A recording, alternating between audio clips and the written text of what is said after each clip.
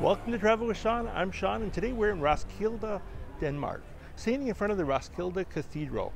The significance of this cathedral is a couple things. One, King Harald Bluetooth made Roskilde his capital city around 980 and built the first cathedral here, which was probably the second cathedral in all of Denmark at the time. It was a wooden structure, and when he died in 985, he was buried under it. Later on, his granddaughter, Estrid, sister of King Canute the Great, had a stone cathedral built here, replacing the wooden one. And that was in compensation for the loss of her husband, which she blamed on her brother, King Canute the Great. At any rate, that was consecrated in 1280, and in the late 1200s, in the late 1100s, another church was built here. And this current church, built around 1200, was built of brick. And the significance of that makes it an UNESCO World Heritage Site. What's the significance? Significance is that brick was a new building material in the early 1200s.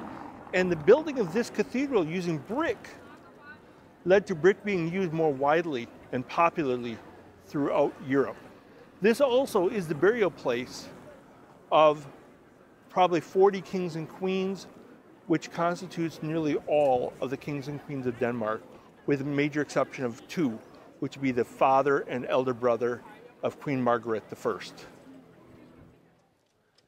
Now, I did say that the second church built here in the early 1000s was built by Estrid, King Harald Bluetooth's daughter.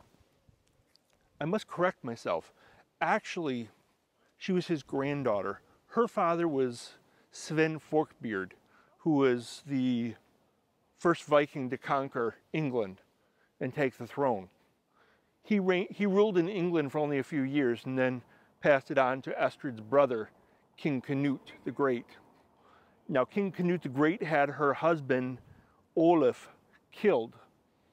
I don't really know the history of why this happened, but anyhow, he admitted to it, and for penance, for absolution, to compensate her for her loss, he agreed to pay for a new church to be built over here to replace their grandfather's church. And it was consecrated in 1080. This particular church we see here was approximately 200 years later, in the mid-1200s. And as I said a little bit ago, brick was a new building material at the time. So this cathedral really set a trend in Europe. And a lot of other locations wanted to use brick for their churches and their cathedrals.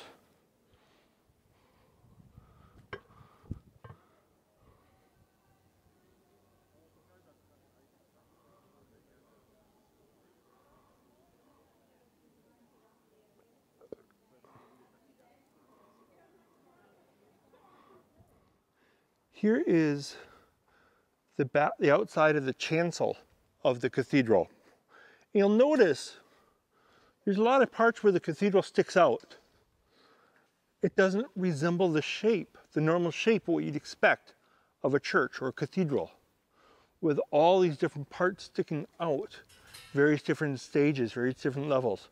The reason for this is that nearly all of the kings and queens of Denmark, since Harald Bluetooth created Roskilde, this town, as his capital city, since then nearly all of the kings and queens of Denmark have been buried here, including 1985, the current queen, Margarethe II, built a chapel on the side for her father to be buried in, King Frederick IX. So all these little areas that stick out are chapels that were built later on to accommodate crypts for the kings and queens. The main exception to the kings and queens being buried here are the father and elder brother of Queen Margarethe I. They're buried elsewhere. But other than that, pretty much all of the kings and queens are buried here. When the current queen dies, you can bet she'll probably be buried here.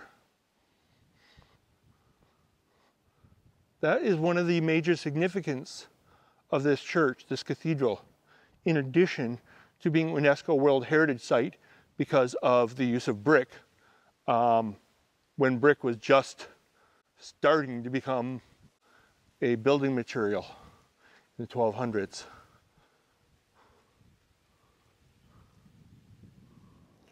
We're now inside the cathedral, and one of the first things you see is this ornate pulpit from the period of the Reformation in the 1500s. And real close to it, you see the pipes of the pipe organ.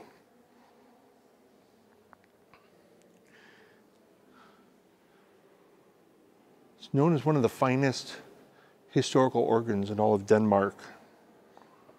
The oldest parts are from 1425. Most of what we see is from 1654.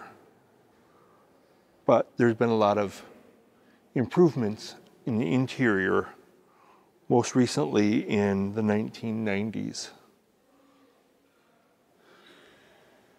Going back to the pulpit, you can see the intricate carvings along the side.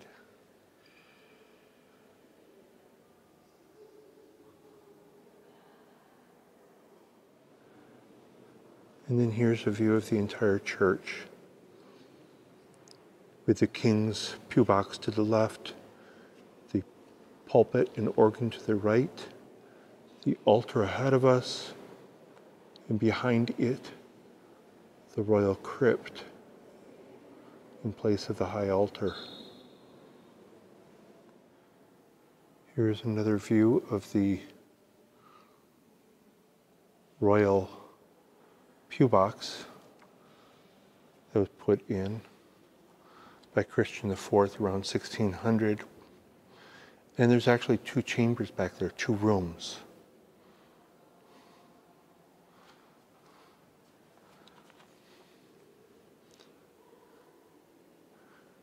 Looking down on the church from on top of the pulpit.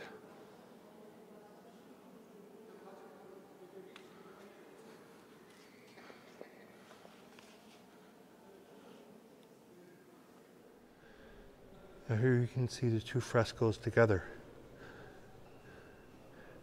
King Harald Bluetooth on the left, Estrid, his daughter, sister of King Canute, on the right. The royal crypt in place of the high altar. There are several side chapels in the cathedral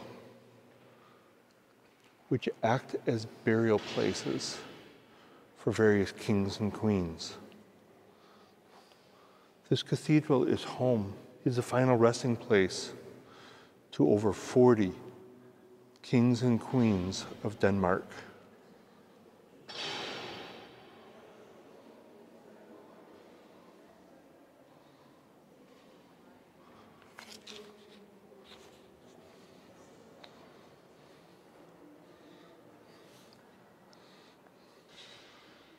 Here we have King Frederick III and Sophie Amalie, along with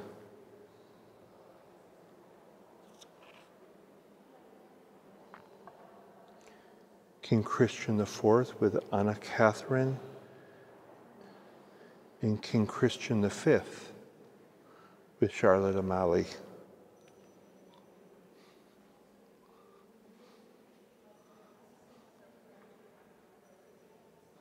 This is a statue of King Christian V.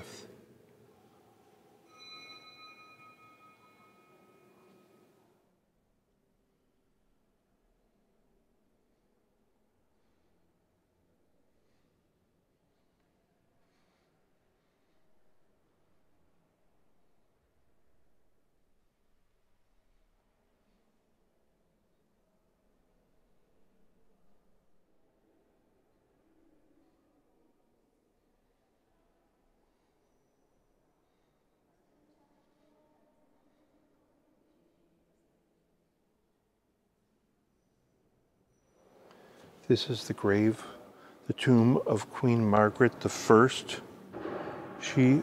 Her body has been lying here since 1413. She was originally buried elsewhere, but then moved here in 1413. The tomb was supposedly paid for by Eric of Pomerania in 1423. The sarcophagus, that is. Usually in a cathedral, you'd have what's known as the high altar, which would be right here. But near the end of the 1600s, King Christian V decided to convert this into a royal burial place. So he and King Frederick IV, along with their queens, are buried here in these sarcophagi. This fancy door is known as the King's Door.